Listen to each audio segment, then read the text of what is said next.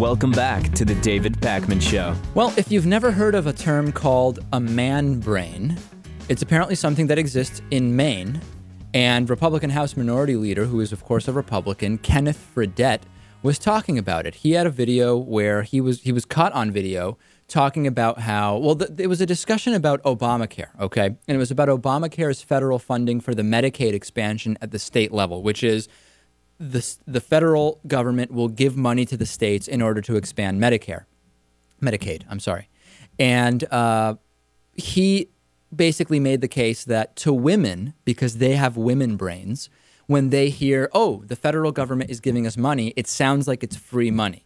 But because he has a man brain, he is fundamentally different. He's different in that he's able to understand how it's not really free because we get money, but then things end up getting way more expensive. So then it's like not as good type of thing.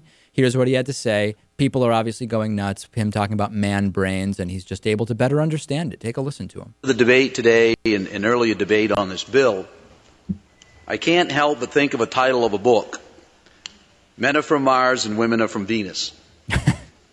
And it's a book about the fact that men sort of think one way in their own brain, in their own world, and women think another way in their brain, in their own world.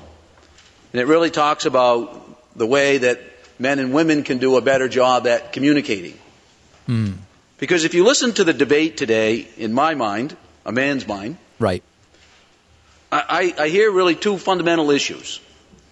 From the other side of the aisle, I hear the conversation being about free. This is free. We need to take it, and it's free. And we need to do it now.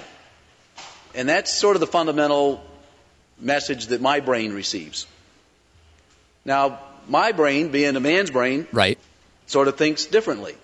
Because I say, well, it's not, if it's free, is it really free? Because I say, in my brain, there's a cost to this. What do you think, Lewis? His man brain is able to do all sorts of stuff that women brains just aren't able to do. Does he understand how video and the internet work? That would be question one. Does his man brain understand that? I don't know. I don't really know what to say about this. It's highly unusual. This did not work. His gendered argument did not win over fellow lawmakers who passed the Medicaid expansion, fortunately. And the funny thing is his man brain actually got the facts just flat out wrong on the Medicaid expansion.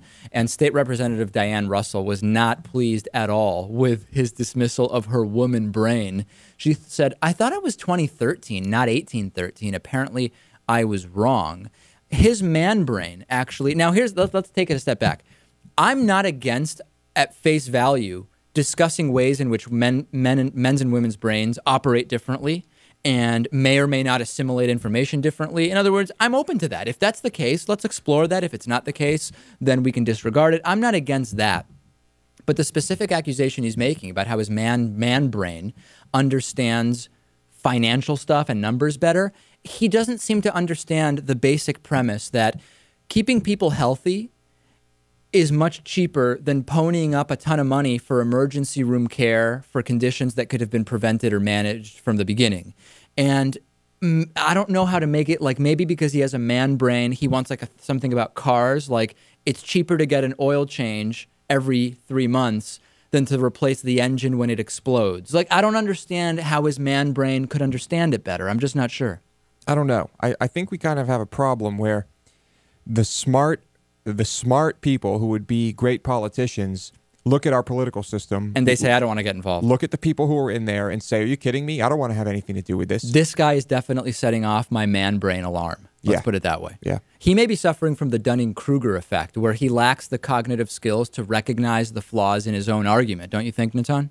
Yeah, absolutely. And it seemed to me like, I don't know if anyone else caught this, that he was basically saying that the other side, the Democrats, the ones who support the expansion, are sort of, he was emasculating them. He was saying that they're not men. My man brain, not in the sense that my opponents are women, but in the sense of my opponents are all like women. Right.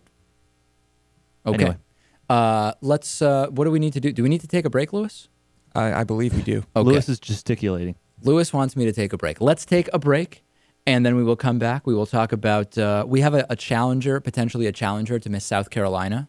We will discuss and decide whether it is a bona fide challenge or whether it is really not. Back after this.